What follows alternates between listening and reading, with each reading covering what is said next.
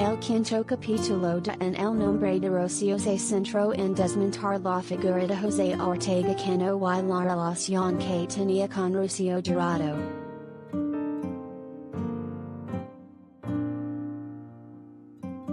Sin embargo, el avance para el sexto episodio apuntaba directamente a Rosa Benito y un fatal desplante hacia Rocío Jurado cuando ya estaba enferma, según Rocío Carrasco.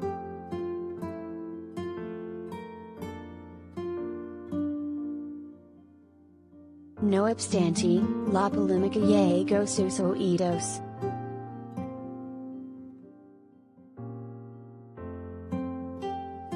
La colaboradora de Es Mediodía y se apresuró a desmentir las palabras de la que fuese su sobrina política.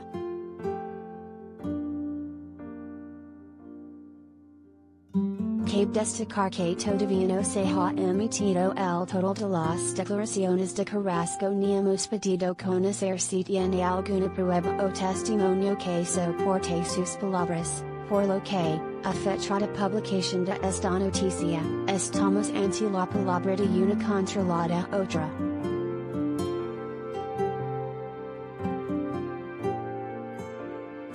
La docería de la fábrica de la tele adelantó la siguiente declaración: mi madre estaba en la cama.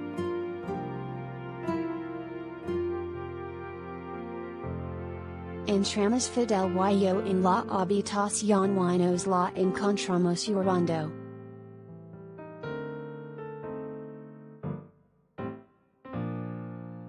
Dice, mira lo que me ha pasado.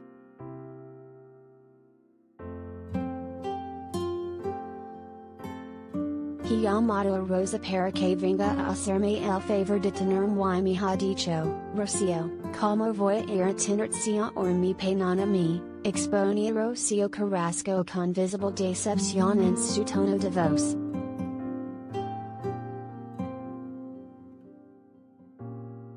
Rosa Benito utilizó su perfil de Instagram para compartir una imagen con la interpretada como una ola para desmentir en el nombre de Rocío, y leído, que decían que me llamaste y no fui.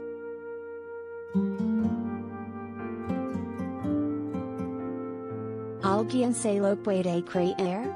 Dejé todo por ti. Mi casa, mis hijos, mi trabajo.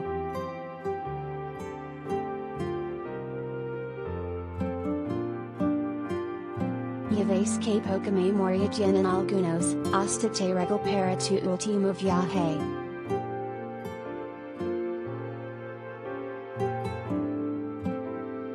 Junto con la enfermera que en ese momento estaba, sentenció sin apenas alguno de dudas.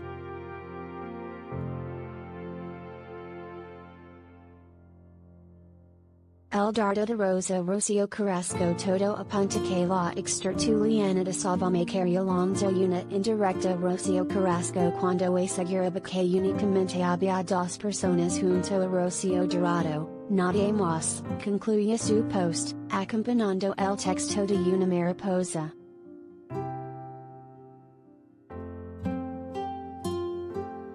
En ese sentido, cabe recordar que la protagonista de la docería ha mencionado en varias ocasiones que el final de una fue el comienzo de muchos.